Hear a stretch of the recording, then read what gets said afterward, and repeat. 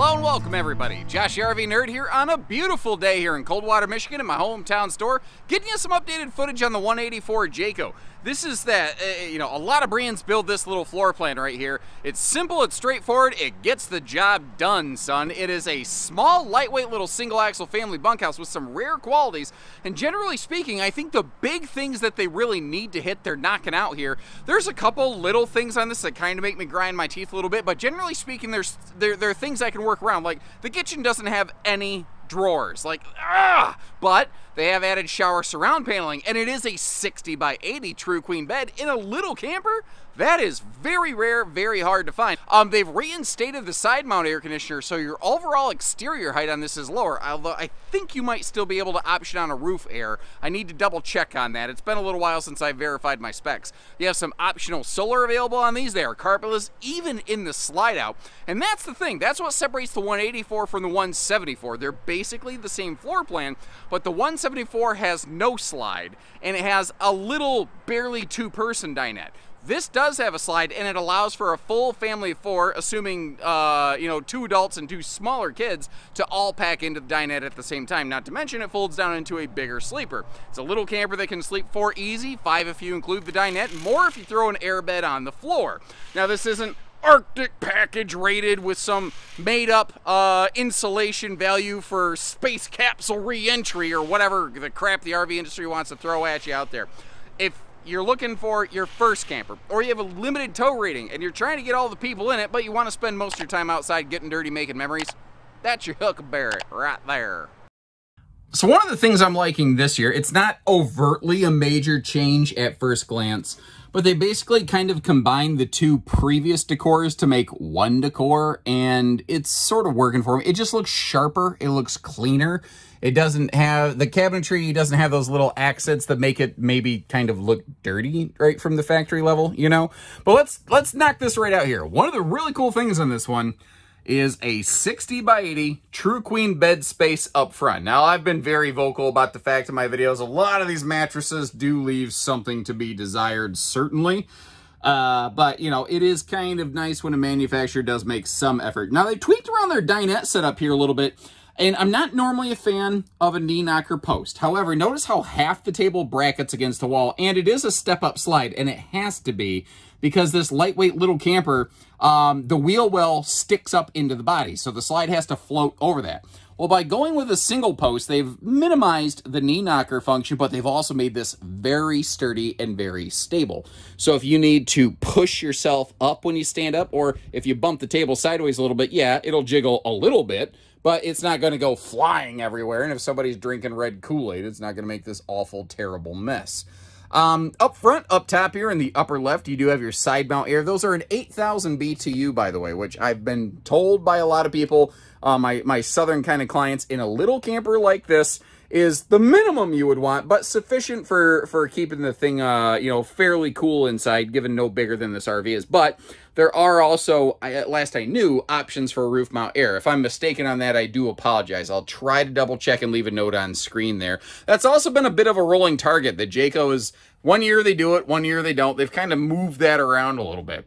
That is the prep point there for a solar charge controller, whether you choose to add one after the fact, or if you get one with the factory solar package. It's 200 watts and a 30 amp charge controller, which, keep in mind, not going to be the be-all, end-all, but given decent sun coverage, it is generally considered to be 200 watts is enough to offset the demands of that 12-volt fridge. But it really depends on when and where you camp and tree coverage and 100 other things. And this is our TV prep location over here, straight across from the dinette. There is, I think, still an optional sofa on this one. Again, this is the, I know I sound like, does he not know what the options are in this? Well, the new models just came out at the time I'm recording this. I have no idea when this footage is going to see the light of day, so maybe I've gotten my ducks more in a row, since I've recorded this. But at this time, everything is kind of new and in a state of flux. What hasn't changed, though, is Jayco still being very adamant about staying consistent on their bunk capacities here, as we can tell with the dangler, which is what they call this in the marketing department. That is indicating to us that each of these is a 300-pound rated bunk. I've seen as low as 120 on single bunks, although I've only seen that one time. That was an exceptionally rare instance from a very budget aggressive, I don't want to say cutthroat brand, but cutthroat brand.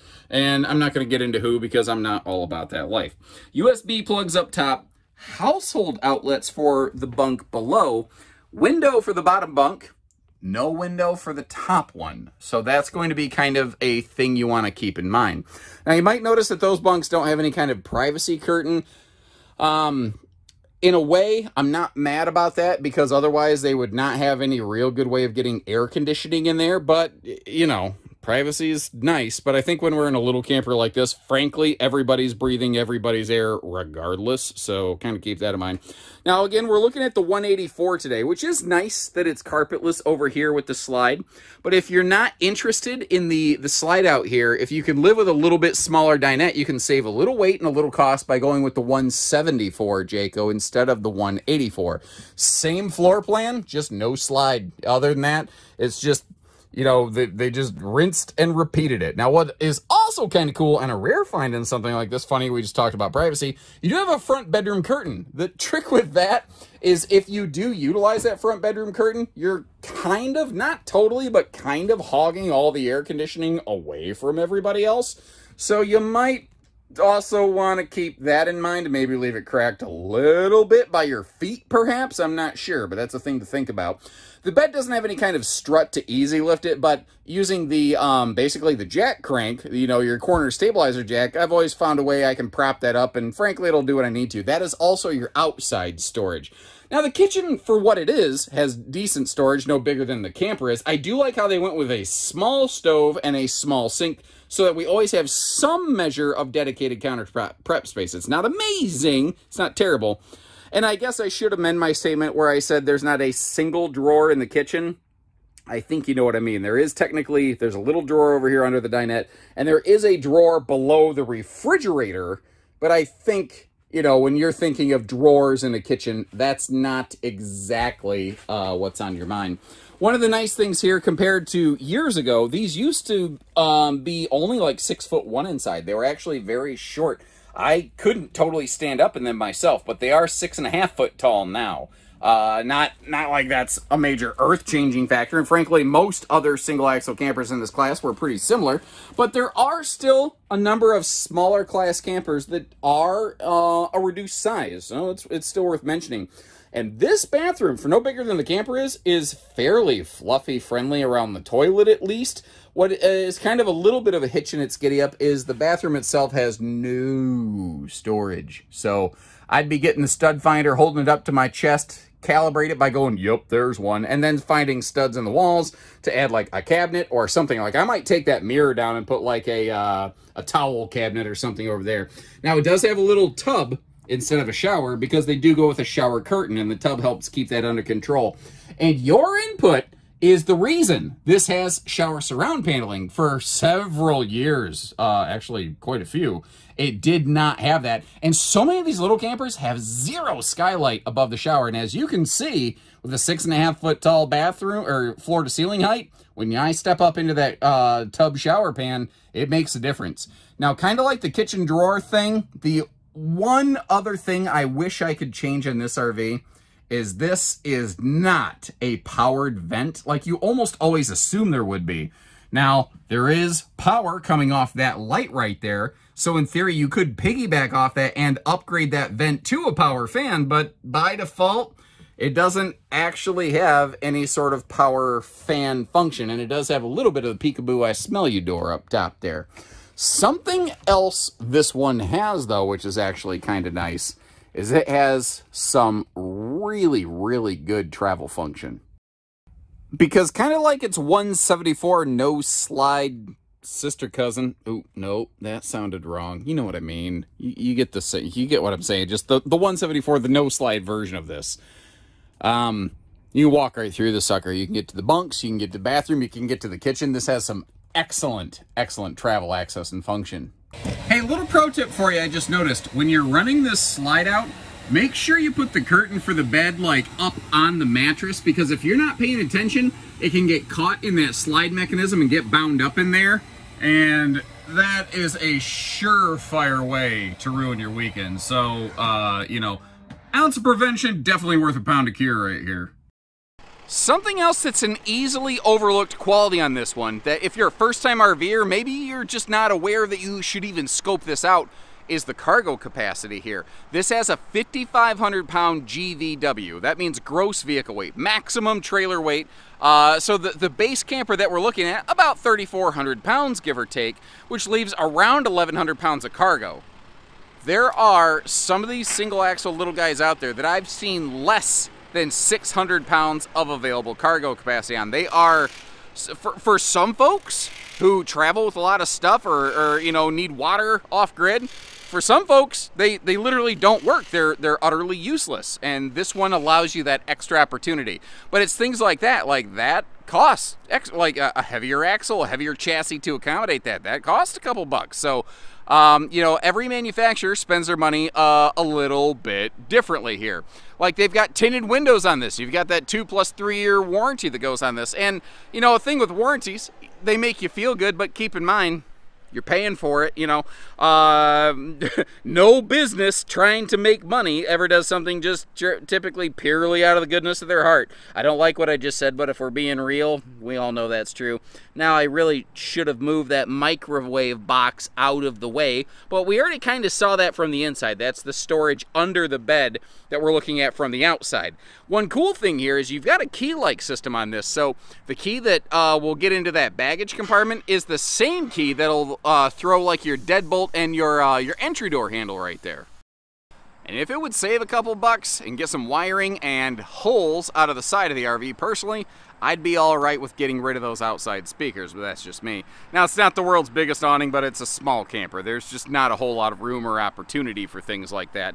Down here, you do have a gas grill cooker hooker, aka propane hookup. So if you are trying to do a little cooking outdoors and keep the heat from cooking outside, along with all the smells and humidity and everything, you can do that.